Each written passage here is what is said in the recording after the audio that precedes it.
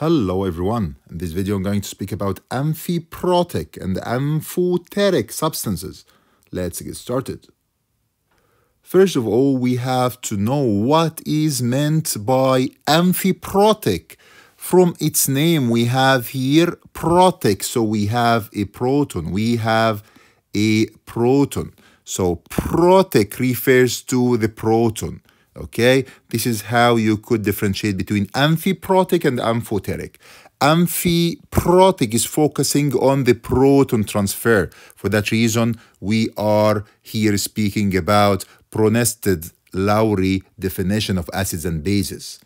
But both of them, you have to know that, both of them, they can react with acid as base, or they can react with base as an acid. For that reason, they are or amphiprotic or amphoteric could be a substance act as both acid and base. Of course, amphoteric is more general term for this kind of substances. For that reason, we call them amphiprotic, and all amphiprotic are amphoteric, but it does not require the transfer of proton. So if we have an amphoteric substance,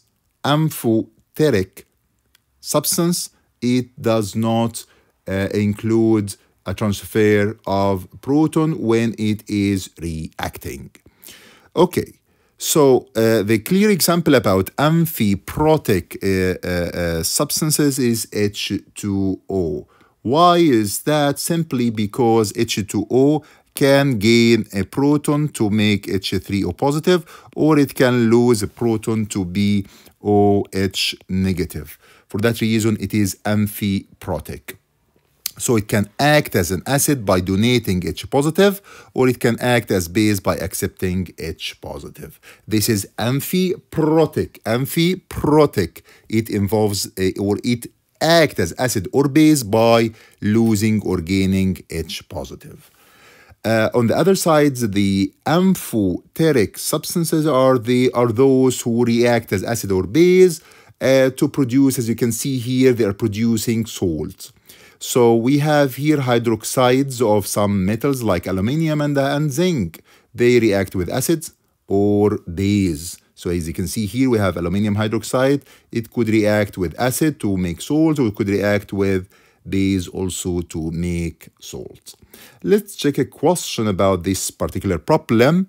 Explain why the dihydrogen phosphate anion H2PO4 negative can show amphiprotic behavior.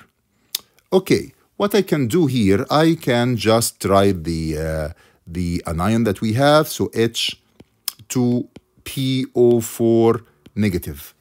Let's check. If it gained H positive, it will become H3PO4. This is after gaining H positive. For that reason, we can consider it as base. Why? Because it can accept H positive. What do you think it can lose? Yes, let's check. If it can lose H positive, so it could be HPO4 to negative. So in this case, it is acid. So it could be acid or base. Base by gaining a proton, acid by losing a proton.